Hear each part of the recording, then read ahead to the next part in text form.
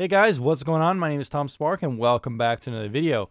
Today we're checking out the GL-MT1300 wireless router, travel router from GL-MT. This thing is a portable beast, costs only $70, so you can find it on their website. They sent me this router to review, not sponsored or affiliated with them or anything like that. Just thought it would be interesting to give you guys my honest opinion on this little bad boy, since it's fully VPN capable, fully TOR capable, and let's decide how capable it really is in this honest, objective review. Now guys, if you haven't already, go ahead and check out VPNtierlist.com. This is kind of like the central hub of the channel, where I list out all the resources for you guys to help you pick the best VPN service. Anyways guys, back to the video. One more thing, if you guys want to help support the channel, make sure to click on some of the links in the description or the comment down below. Hey guys, so looks like I just got the GL-MT1300 Beryl pocket size router. Just came in the mail. Yeah, this thing looks pretty sleek, pretty minimal packaging here. We're gonna have to break open this bad boy, see what it's like. It kind of has like this old, almost kind of antique-y style to it. It reminds me kind of those big box refrigerators, but we're gonna have to see what it's like, you know what I mean? Yeah, bruh. All right, guys, so this is what the unboxing experience looks like. It looks like we got some pretty basic settings here. Instructions, nice. We got some support stuff, just stuff how to, repair it or set it, warranty and whatnot. And here it is itself. This is actually bigger than I thought it was gonna be. So this is what it looks like.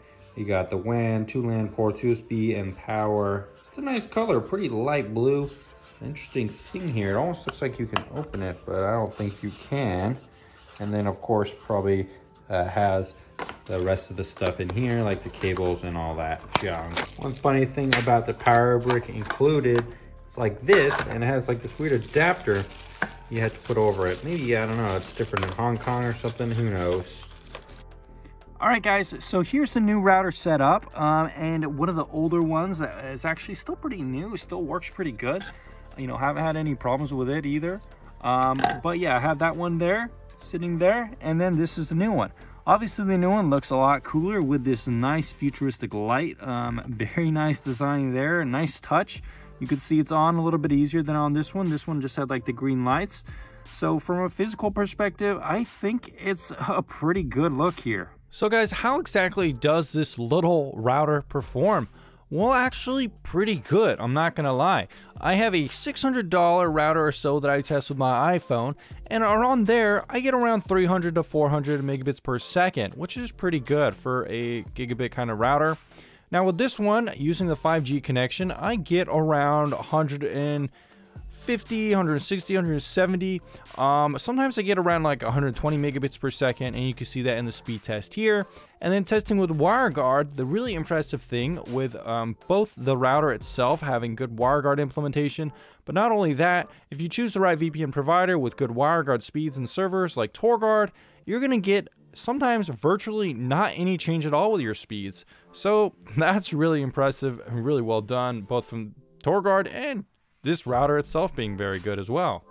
So guys, honestly, one of my favorite things about GL-MT, these routers, the whole software kind of experience is really polished.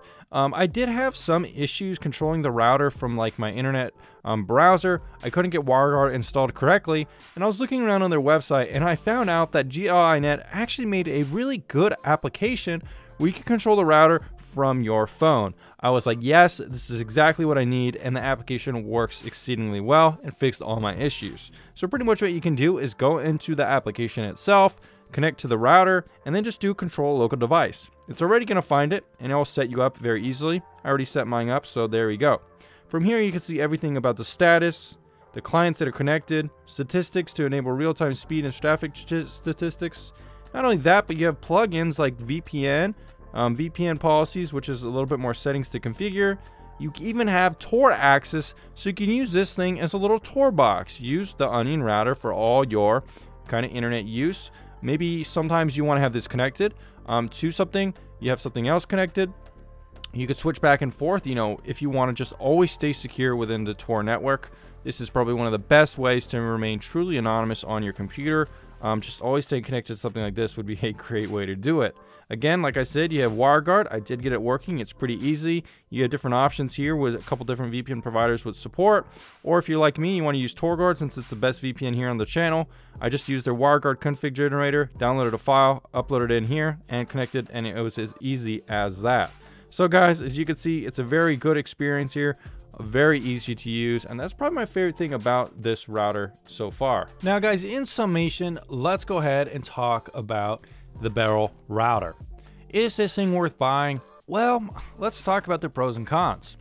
Number one, the Beryl is very affordable. It's only $70, which is an excellent price, cheaper than most routers out there, and I think it's priced at a good point for, you know, what you're getting. GL-MT does have more powerful routers on the website that aren't so travel friendly, but you're gonna have to pay a little bit more and sacrifice some of that portability. One of my favorite things about this router and just the overall brand itself is that it has really mastered the easy setup experience.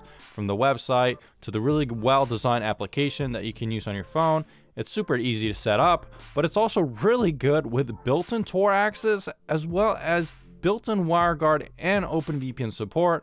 Really well done here, and probably one of the easiest ways to set it up. And this is probably my go-to brand for setting up VPN routers, you know, whether you want to use streaming IPs, TORGuard, or really any other VPN. Some of the natively supported ones will be even easier to start up with. Maybe not as good on the tier list, but very solid there. It's also very travel friendly, as you can see here, very small, and it looks really good as well. I think they really knocked it out of the park with this design. I really like the cool light here they added in, and it's not an eyesore, which is, you know, hard to say for a lot of routers out there. I think they really do a good job with the minimalist design here. You know, he might not care too much about that, but you might be surprised at how, like, when you unbox this thing, you're like, wow, this is pretty cool. I also think it's plenty powerful for, you know, the price and what you're getting.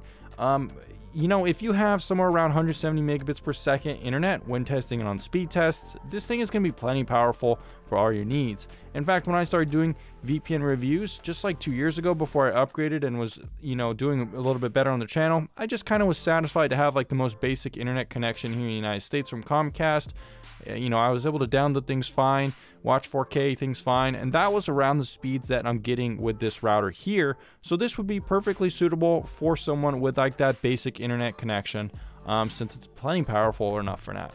If you do have like a gig now like I do, it might not be powerful enough. You know, it did kind of cut my speeds maybe by a third or in half, but I think, you know, for most people it's going to be fine for, you know, those kind of speeds. That's probably really the only con that I could really think of, that it did kind of impact my speeds quite a bit, but I do think that it is plenty powerful enough for the cost as well as the just overall general product itself.